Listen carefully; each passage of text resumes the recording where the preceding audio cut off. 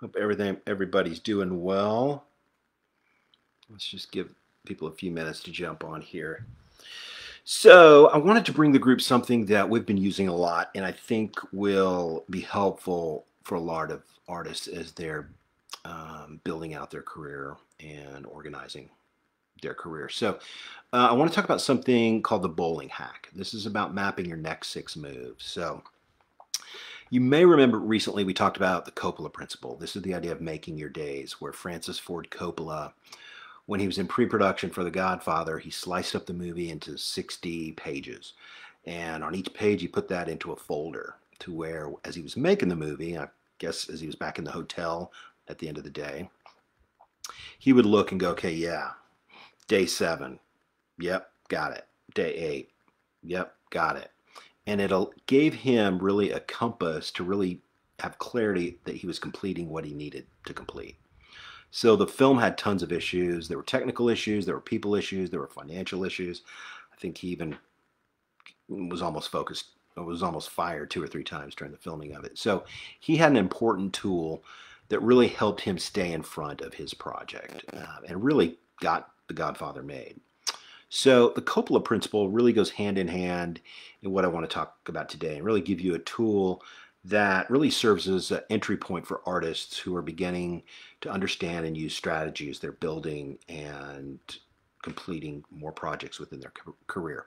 So a common problem for artists can be that they get tricked. They get stuck in a loop.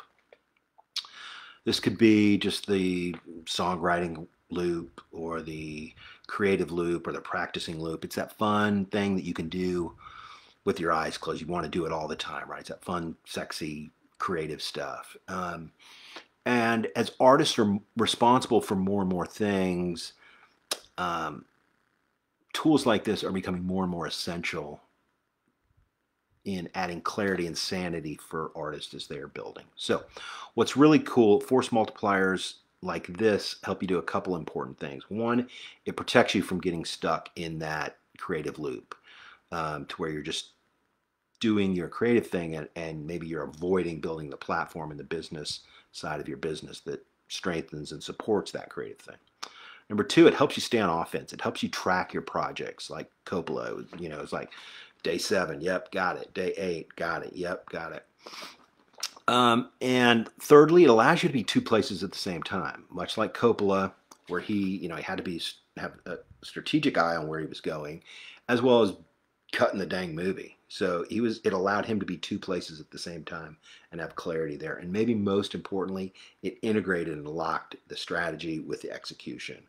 Day 1, day 2, day 3, day 4, day 5. It allowed him to get the thing done. So here's how it works. So you may remember something called bowling back in the day. I think they still have bowling places, maybe. So chime in and tell me if you know of bowling places here. So this is a set of bowling pins, right? Where the idea is that you focus on this first one, you hit 1, and then pin 1 kind of hits the 2 behind it, and then the 2 hit the 3, and the 3 hit the 4. So the physics work like this. It's a mechanism to move things forward. It's kind of like dominoes, where you aim for 1 and you get 10, okay? So how this applies to the hacking music system, we're going to use this as a leverage tool for getting things into the world. We're going to turn this into a game. So the bowling hack looks like this, much like our bowling pins, right? So here's what I want you to do. I want you to think about an important project that you're considering taking on.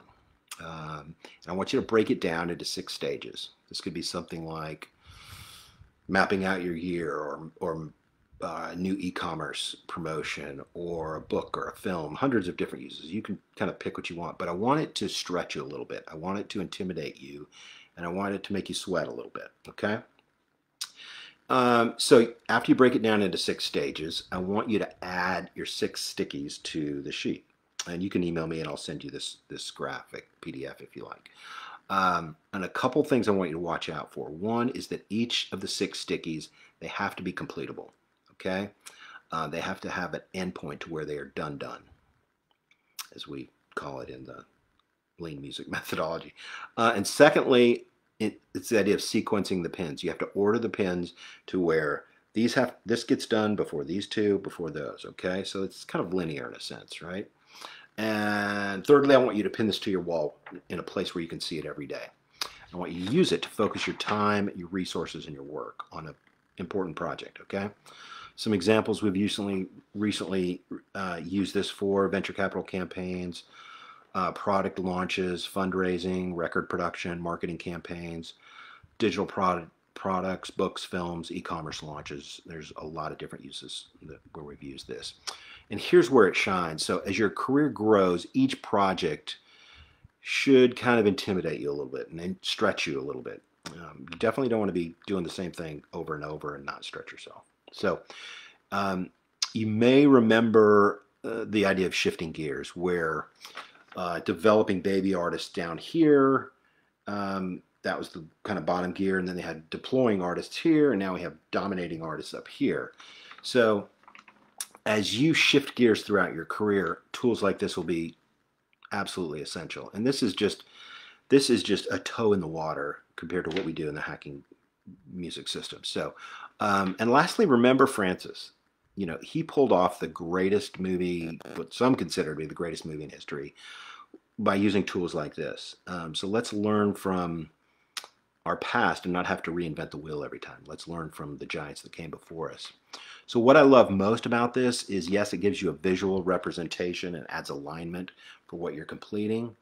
But more than that, it's fun. It's fun to see this on your wall and to kind of see the thing being completed. And I will say this too, subconsciously, there's an interesting thing that happens here. I think it's called the theta stage, to where your subconscious starts to work on things for you, on your behalf, in a sense.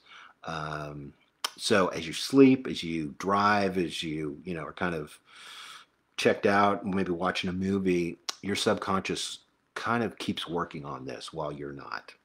I don't know how exactly it happens, but I know that it happens, and that this tool really helps you get things into the world better. So to recap, this is a quick review of the bowling hack.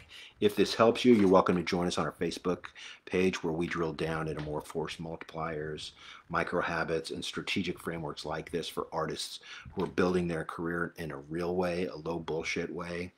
For us, it's been super helpful in getting to clarity quickly across projects. So as you use this hack, I hope it focuses you, I hope it strengthens you, and really aligns you and your team to get better stuff into the world. Okay, we'll see you next time.